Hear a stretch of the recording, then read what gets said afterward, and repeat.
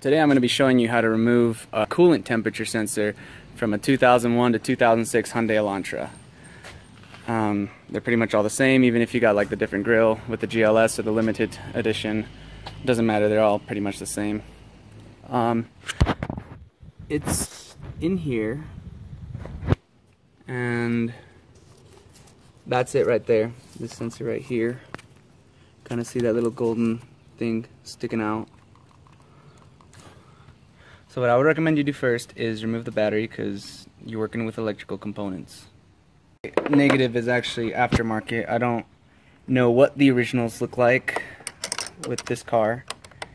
If they look the same, if they detach the same, whatever. You know how to remove your battery holster, I would hope. If you're trying to work on your own car, that is.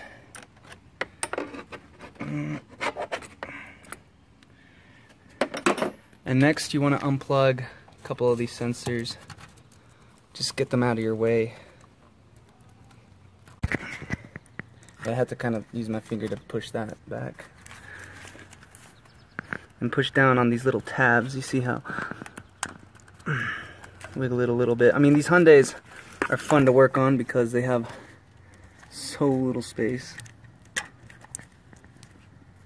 And yeah, I just remove that one from its little hinge right there. You don't really have to remove the sensor itself. So get those out of the way. And use 10mm sockets. Simple wrench will work. Remember lefty loosey. Whoever owned my car lost one of the bolts, so I just put in a Phillips head there. But yeah, if you ever lose one of these bolts, a Phillips head will work too. And then if you got bigger arms than me, I mean, I got pretty small forearms, and it's nice for working on Hyundais, but I know some guys have bigger arms and it sucks for them if they're trying to work on their car. But you could also remove this right here, so you just got a little more space to work with, but for me that's just fine, like it's perfect. The second thing you want to do is lift your car. So always remember to put your jack stand right on these little lips right here and make sure it's evenly aligned. You do not want to miss alignment. That hurts your car. Move your reservoir cap. Keep that somewhere safe. Remove your radiator cap. Push down, then spin it, and it goes all the way out. Whew, looks like I need more coolant anyway. So obviously when you drain your coolant, you're going to want to buy new coolant, and you're going to want something to catch it in. Now the way you drain your coolant is you get a Phillips head screwdriver or a flathead.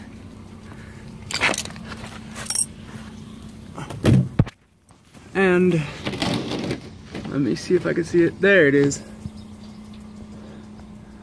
Challenge is getting the camera on it. Alright, so that little piece right there, that's where the coolant drains out. I am going to go ahead and use my Phillips, but you're going to want to put this right under there. And actually this Phillips is a little too tall, so I'm going to have to get a smaller one. Especially when considering working on a Hyundai, you want to get one of these smaller ones because they barely have any room to work on them. So you got your drain pan underneath, and you got the coolant plug. So you go ahead and plug that in, and you spin it to the left. Take that out quickly because you don't, oh snap! Good thing I'm kind of failed right there. Don't use one of these. I did. Got in the driveway. Now, thankfully it's not too much, but better to do it right. Use a bucket. Alright, now we take out the sensor itself. So you're just going to want to break that off. Not literally break it, but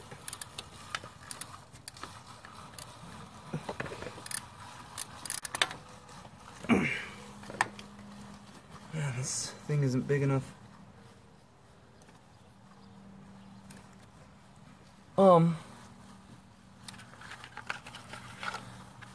As you can see, this new one right here, I could put my ratchet on that fine, and it latches to it just fine with this new one. That old one down there, can't really see it from that angle. That old one, it's not latching. You see those very edges, it's just barely grabbing the very edge of it, so I'll either have to get a wrench, which I don't have. I'll have to break off that plastic piece, so that's what I think I'm going to do. I don't necessarily recommend doing this with the new piece, but since this is an old piece and I don't really need it anymore, just going to break that right off. This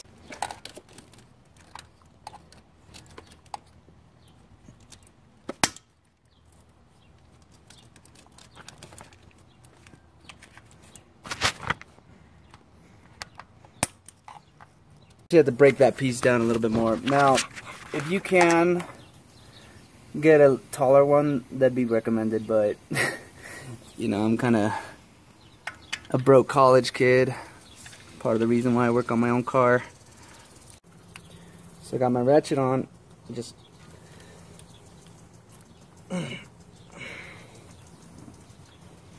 alright.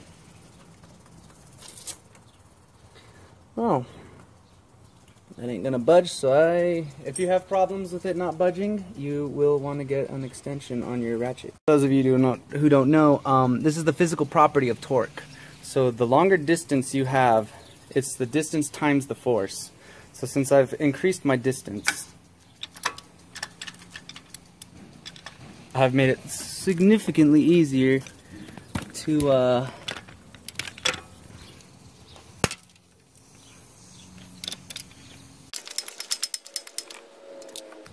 as you can see, mine looks kind of corroded. It used to just, the temperature would randomly go up, but I had a mechanic check it out and he said, you know, temperature's not actually going up, this thing's faulty. So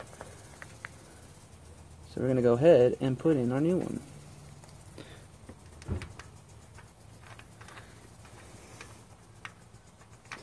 Now it's going to be a little rough to put in at first because it's got that little seal around it. I don't know if you saw the white seal around it. But that's just so it doesn't leak when you put it in. Put it to the right.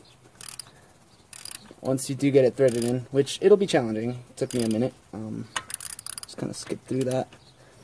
And then, just keep screwing it until it refuses to go in anymore.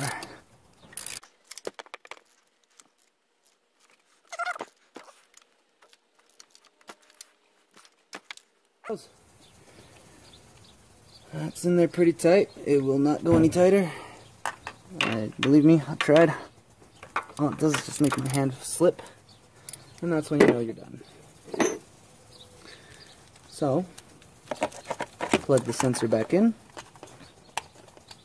So once you've got it all plugged in and snugged, you're going to want to go ahead and put back some radiator fluid, otherwise your car's going to overheat. I got this stuff for Asian cars. Put that cap back in. If you don't put that cap back in, all the coolant's just going to leak down the bottom. So I'm going to go ahead and start filling up the reservoir.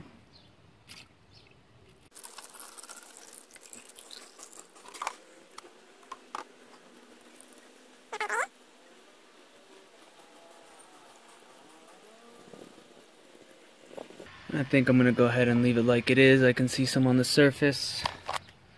Should be good enough. Don't want to overdo it because this stuff does expand when it gets hot.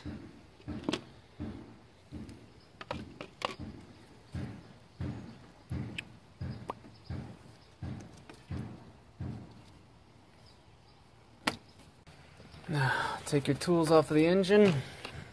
Remember, engines get hot.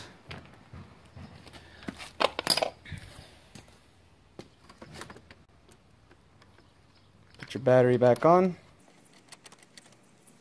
I believe it was 13 years. Oop, where's the 15? How the heck did I get this off? Oh, that's sketch. Should look like this too. Oh, there it goes. So much easier with two hands. We're going to go ahead and let the coolant run through the system, and then burp the system.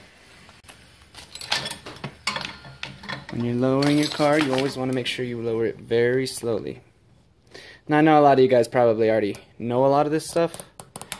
This is just in case there's any new mechanics who are using this for a small fix that they think that they can fix. Figured, may as well give it a little 101.